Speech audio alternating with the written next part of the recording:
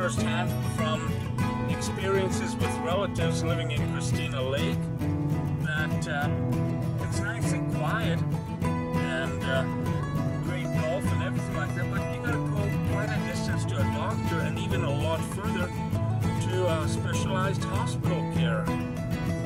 So people from here would probably have to go into Penticton for hospital or really good doctor care. And actually I've seen that even for people living in Osoyoos, Oliver area, they come up to Penticton, and for many as they get older, driving isn't an option. So what they have relied on is a Greyhound bus service, and that this year has been cut back. It's been all over the news.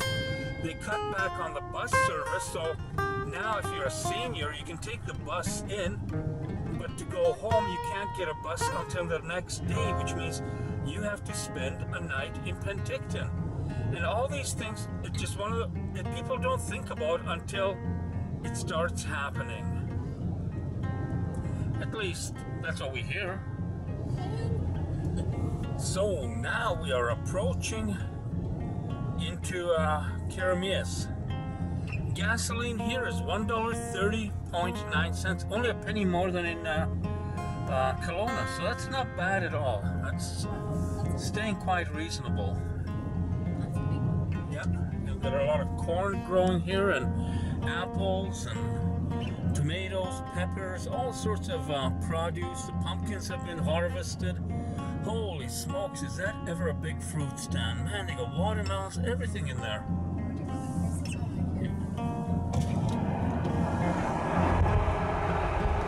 And we've got organic fruits here.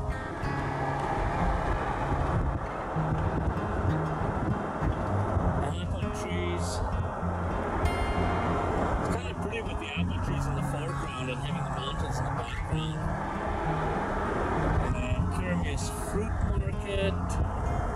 Again, they got peaches, tomatoes, peppers, all that sort of stuff.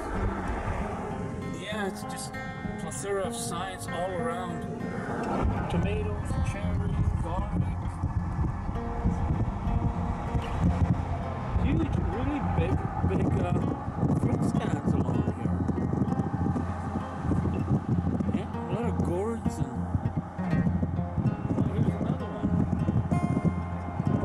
tomatoes seem to be a good price. I think it was like $11 for a box. Now in Kelowna, by comparison, we were paying $1.50 for peppers. Tomatoes are $1 a pound, so 20 pounds is 20 bucks. It's a lot cheaper still in Oliver, but it might even be a lot cheaper even here in this. As a matter of fact, there's a fruit stand on this side, coming up. Anywhere that's easily approachable, but just drive in and maybe just take a look at the prices.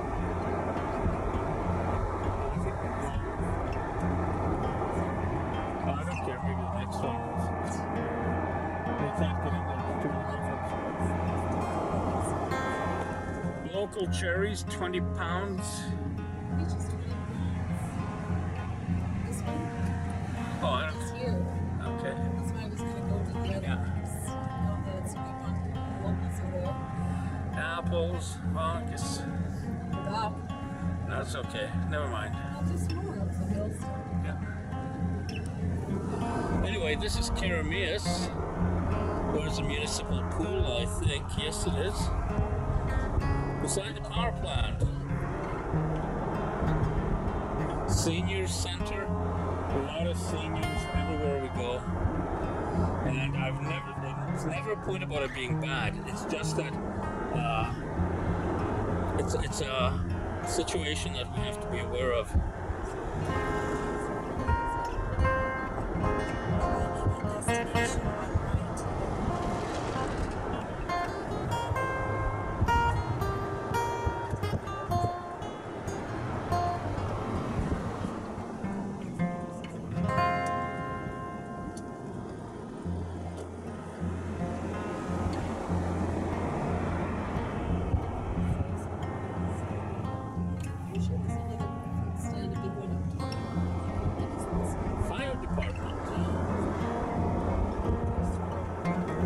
I think it's around somewhere.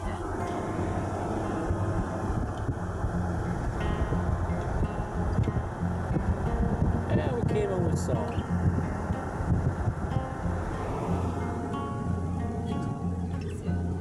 Penticton straight ahead.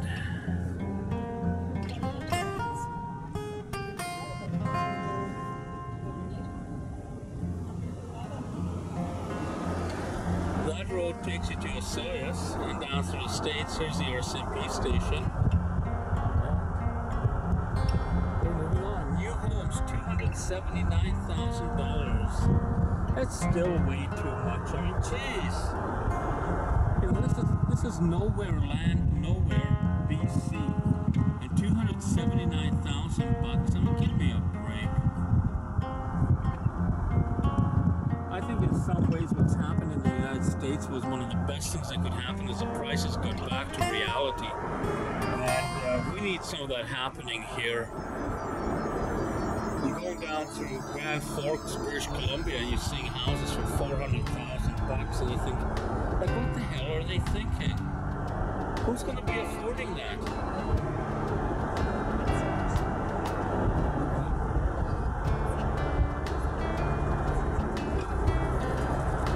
Chickens there and horses and stuff.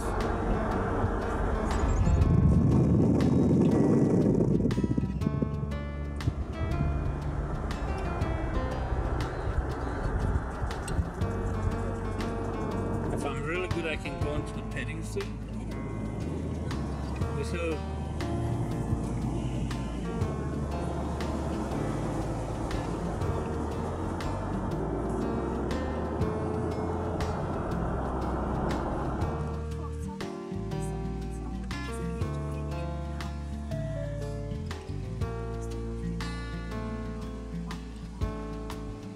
we're not going to go in today because it's getting late.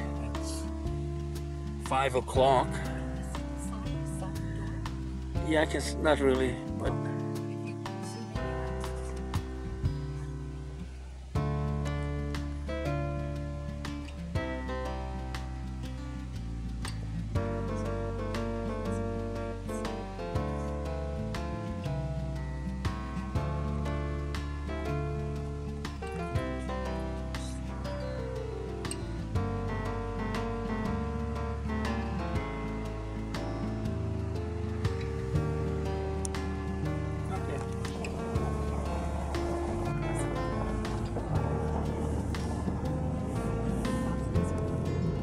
using Cindy's HDR PJ650 quite a bit now because I love the small size of it. It's compact, and no, just go along. We're coming by a lake.